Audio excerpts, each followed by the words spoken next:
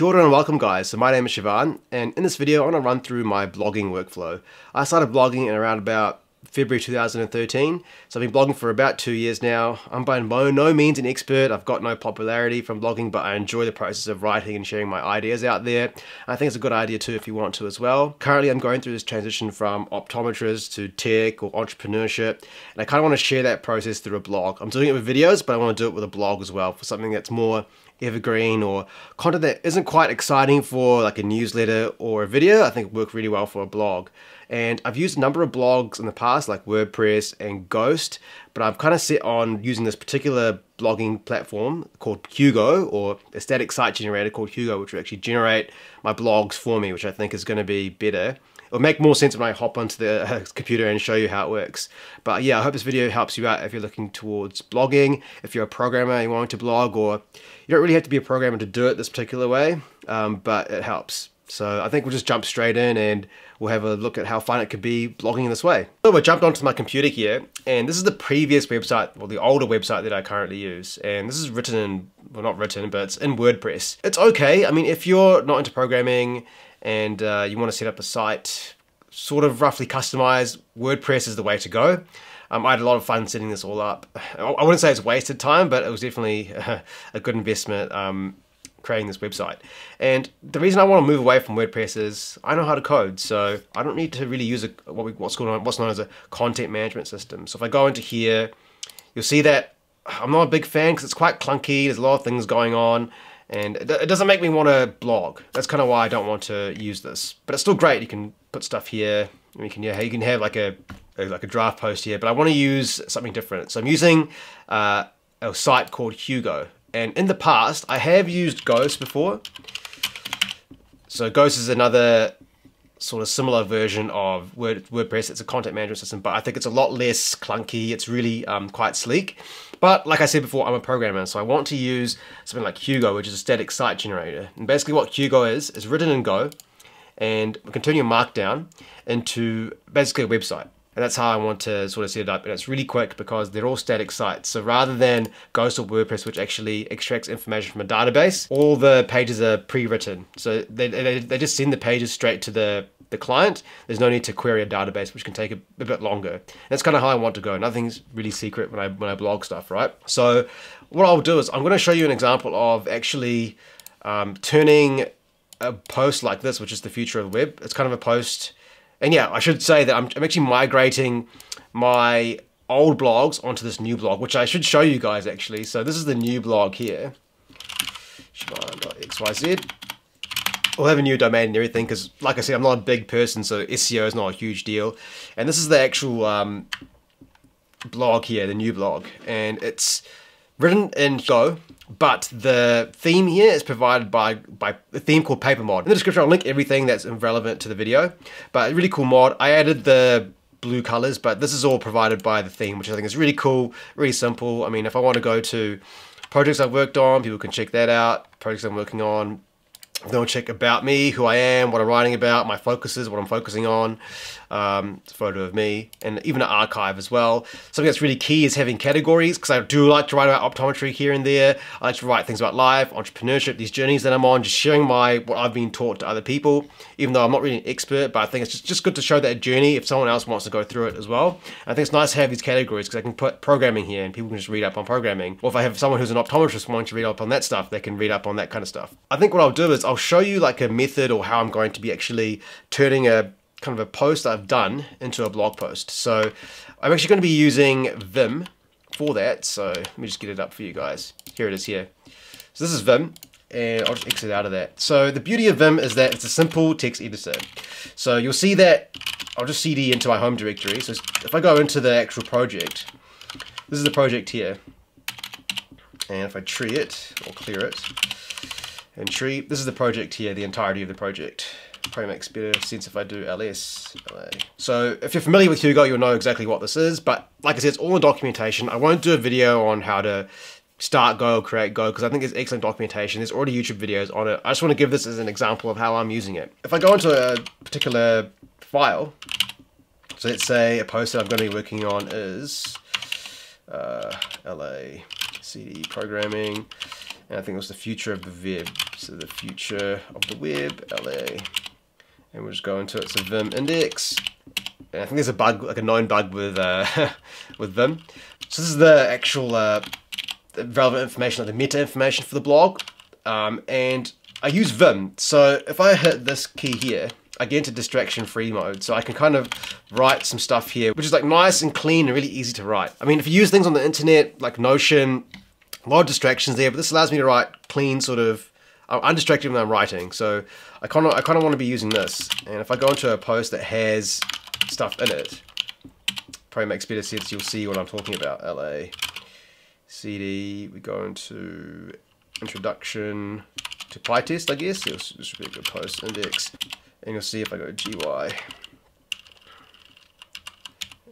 And, oh, that's a bit annoying. So you can see I've got distraction free, really good, easy, really writing. So this is a plugin called Goyo and Limelight. And I can also, I'll link all this down in the description below. But this is how I basically write on here, exit out of there.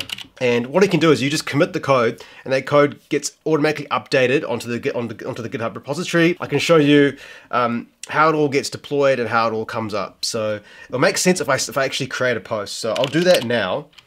And where was I? So the future of the web. There we go. Vim index MD. Great. There we go. GY. So you can see the problem with this here. So I can edit the actual blog post. I can copy all this, but when I copy it, I'll do one line to show you what I mean, or a paragraph. If I copy it over to here,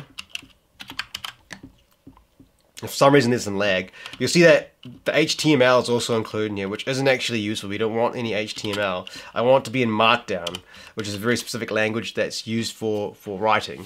So what I've done is I've actually created a script, and what that script does, it actually turns this into Markdown. So if I just copy all this, whoops. Well, I didn't really create the script, but you know what I mean. I used a library, a Python library, to turn this HTML into Markdown. So if I control V that there, so you can see that there. And I think, how do I run this? Is it pip-env run main.python main.py, and you'll see that that's going to have stuff in there, so that should get overwritten, I think. If I just delete that,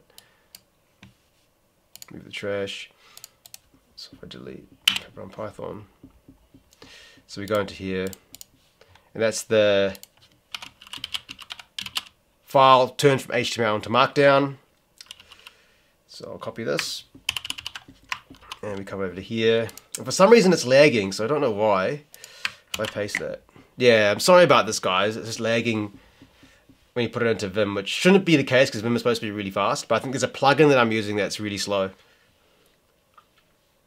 So that's all on there. If I go to the top here, I'll just make sure if I want to add an image in there, I think I can get away with it for now. I won't put an image on there. I'll just take that, get rid of that. So that should be fine. And this is actually H3 tags, so I need to change that to H2 tags. I think it's fine. Cool. So I think it'll be alright. So what we'll do is Shivan XYZ, so we can kind of see what's going on. In the meantime, you can see it doing everything. So how this is hosted on, it's hosted on this thing called Digital App Platform. So it's not actually hosted on a server per se. So DigitalOcean is really cool. So you can either get these droplets. A droplet's like you can say it's a mini server or a virtual machine, or you could use the app platform, which basically it can look at the code. It can look for any changes in your code through a repository like GitHub. If it sees a change, then it'll automatically update the production website. So I'll just show you what I mean here. Make it a bit bigger as well. So it's a bit slow. So yeah, you can see I've got a few projects on there already, and you can see when it deploys the last time. So I click on here. This is the actual website, and it is a bit slow, guys. So I do apologize. And you can see this is the last deployment that I made, and it's looking at the repository. So .com Shivan, I think .xy is the name of the repository. So this is the repository it's looking for here. You see there's a build error, but it's looking at this repository. If there's any changes, I'll update the blog. So you can see at the moment there's no blog on workflows. It should post somewhere down here due to the date. So I'll just check all that. So if I go back to, not that, but here, and I think what I'll do is I'll commit this. So we go false, set that to false, exit out of that, exit out of it again. Then we just go back to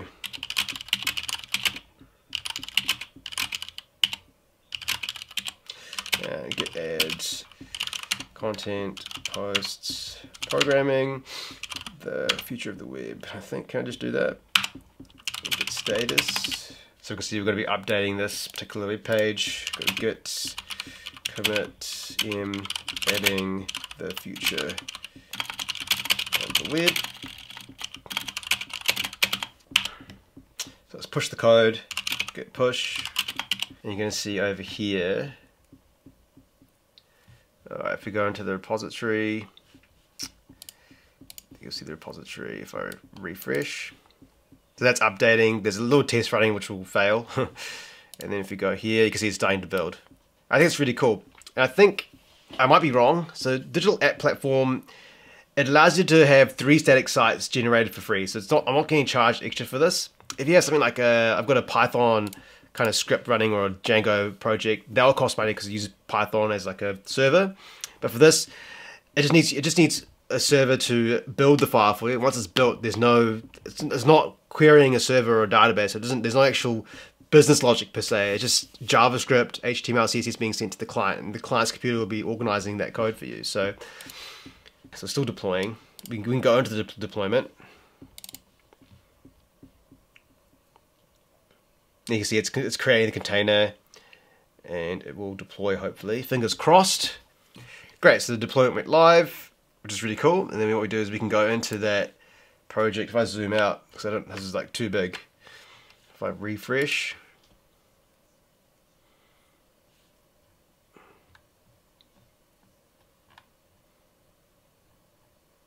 the future of the web. There we go. So I've dated it today by accident. It should be the date of when it was posted, but I can always change that. But you can see it's here. It's all loaded. It's all nice to use. So yeah, let's jump out. Let's jump out. So guys, thanks for making it all the way to the end of this video. I kind of hope help you out on your blogging journey. I think it's really life-changing how it helped me. It sort of made me more confident to express myself online and really get my ideas out there. I have received emails about how people have read my blog and it's kind of changed their ideas or perspectives. So I kind of hope to do that in the future. I still think I'm quite early in that journey, so if you have any tips for me or any suggestions you'll make down, please comment down below. Like I said before, I'll have in the description all the sort of stuff that I use, all the important stuff there. And if I've missed anything, just please let me know down in the comments. As always guys, stay focused and talk soon.